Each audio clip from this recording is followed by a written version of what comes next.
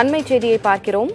மத்திய அரசின் பண மதிப்பிழப்பு நடவடிக்கைக்கு எதிரான வழக்கில் தற்போது தீர்ப்பு வாசிக்கப்பட்டு வருகிறது உச்சநீதிமன்றத்தில். உச்சநீதிமன்றத்தின் 5 நீதிபதிகள் கொண்ட அரசியல் சாசன அமர்வு இன்று தீர்ப்பு வழங்குவதாக அறிவித்திருந்தது.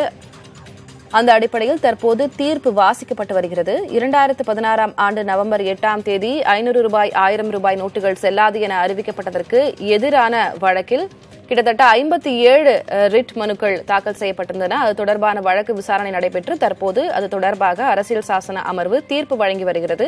விவரங்களை வழங்குவதற்காக செய்தியாளர் கணபதி இணைகிறார். கணபதி, என்ன தீர்ப்பு வந்திருக்கிறது?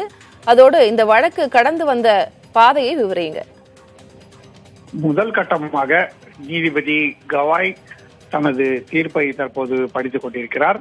மிகவும் ஆவலுடன் எதிர்பார்க்கப்படும் அம்சம் என்னவென்றால், நீதிபதிகள் வெவ்வேறு காரணங்களுடன் வெவ்வேறு விதமான முடிவுகளை வழங்குவார்களா அல்லது ஒரே முடிவை வெவ்வேறு காரணங்களை சுட்டிக்காட்டி வழங்குவார்களா என்பதுதான். ஏனென்றால் உச்சநீதிமன்றத்தின் இந்த தீர்ப்பிலே நீதிபதிகள் தங்களுடைய தனித்தனி தீர்ப்புகளை அளிக்க உள்ளார்கள் என்பது உச்சநீதிமன்றத்தால் பட்டியலிடப்பட்டுள்ளது. ஆகவேதான் இது கன்கரிங் ஜட்ஜ்மெண்டாக இருக்குமா அல்லது மாறுபட்ட காரணங்களை கொண்டு மாறுபட்ட முடிவுகளை கொண்ட டிஃபரண்ட் ஜட்ஜ்மெண்ட் என்று சொல்லப்படும் வெவ்வேறு விதமான தீர்ப்புகளாக இருக்குமா என்று பார்க்க வேண்டும். எப்படி இருந்தாலும் பண மதிப்பிழப்பு என்பது ஏற்கனவே நடந்து முடிந்துவிட்டது. ஆகவே அது சரியா தவறா, அதற்கான வழிமுறைகள் சரியா இல்லையா என்பது குறித்தே முக்கியமான அம்சங்கள் எதிர்பார்க்கப்படுகின்றன. நீதிபதிகள் எந்த விதமான கருத்துக்களை தெரிவிப்பார்கள்? அரசு நடவடிக்கைகள் சரியா, ரிசர்வ் வங்கியின் நடவடிக்கைகள் சரியா, ஒட்டுமொத்தமாக 500 ரூபாய் நோட்டுகள் 1000 ரூபாய் நோட்டுகள் ஆகியவற்றை ஒழித்து அதன் பிறகு புதிய 2000 ரூபாய் நோட்டுகள் மற்றும் 500 ரூபாய் நோட்டுகள் ஆகியவற்றை அறிமுகப்படுத்தியது சரியா?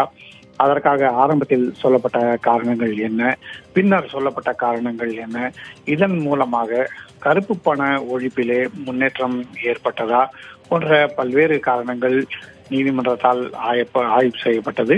அதே போலவே வாதங்கள் நடந்து வரும்போது முன்னாள் மத்திய நிதியமைச்சரான ப. சிதம்பரம் உள்ளிட்டோர் இது தவறான முடிவு, காரணங்கள் சரியில்லை, விதிமுறைகள் பின்பற்றப்படவில்லை என்று பல்வேறு விதமான விஷயங்களை நீதிபதிகளின் முன் வைத்திருந்தார்கள். ஆகவேதான் அந்த விஷயத்தில் முக்கியமான தீர்ப்பு தற்போது வாசிக்கப்பட தொடக்கம் தற்போது நீதிபதி கவாய் மூலமாக ஆரம்பித்து வைக்கப்பட்டுள்ளது. முதலிலே அவர் தனது கருத்துக்கள் மற்றும் தனது முடிவுகளை படித்து முடித்த பிறகு பிற நீதிபதிகள் தங்களுடைய முக்கிய கருத்துக்கள் மற்றும் முடிவுகளை அறிவிப்பார்கள். அதன் பிறகு மாலையிலே முழுமையான நீதிமன்றத்தால் எழுத்துப்பூர்வமான தீர்ப்பு வெளியிடும். The fourth one is whether there was proper relation between the importance of the purpose to be achieved and the limitations on the constitutional rights and applying or at least 4 tests. We have held that the action cannot be hit by the doctrine of proportionality. Then issue number 5, with regard to reasonableness of period is concerned, we have considered that in the 1978 Act, the period provided was only 3 days and which was extendable by a further period of 5 days. And this has been found to be a reasonable period in the case of Jayantilal Shah by the Constitution Bench. In the present case, the period provided is 52 days. And therefore, applying the principles laid therein, it cannot be said to be an unreasonable period. Then, insofar as issue number 6 is concerned, we have held that the entire scheme of section 3 and 4 has to be considered. The powers under the provision of subsection 2 of section 4 cannot be construed in isolation, and therefore, the RBI does not have an independent power. Insofar as hardship is concerned, we have referred to the judgment in the case of R.K. Garg and Sonia Bhatia, and we also considered that it is not relevant as to whether the objective thought has been achieved or not. So what is required is that there has to be an objective which is for the proper purposes, and there has to be a reasonable nexus with the measure and the object to be achieved. We also held that we cannot direct the central government to exercise its powers under subsection 2 and it is for the central government to exercise such a power if it finds that the excesses so arise. Accordingly, we have answered the reference as under 1.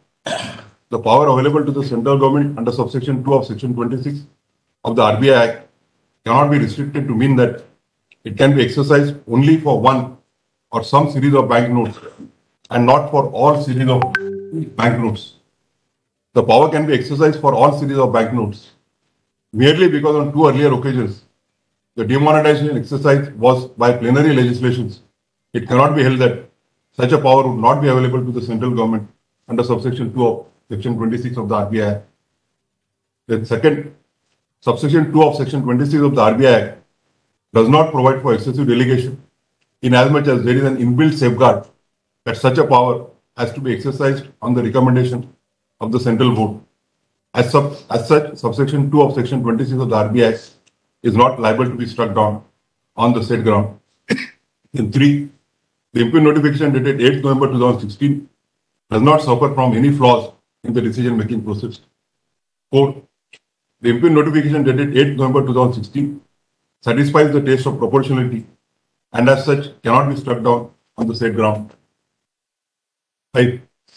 The period provided for exchange of notes while the impugn notification dated 8 November 2016 cannot be said to be unreasonable. And 6. The RBI does not possess independent power under subsection 2 of section 4 of the 2017 Act in isolation of the provisions of section 3 and 4(1) thereof to accept the demonetized notes beyond the period specified in notification issued under subsection 1, section 4 of the 2017 Act.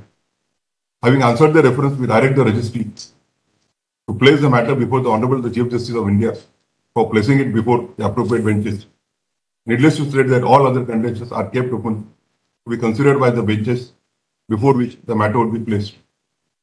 Before parting with the judgment, we place on record our deep appreciation for the valuable assistance rendered by Sri R. Venkatramani, the Learned Attorney General, Sri P. Chidambaram, Sri Sham Diwan, and Sri Jaideep Gupta, Learned Counsel, and all other counsels appearing for the parties.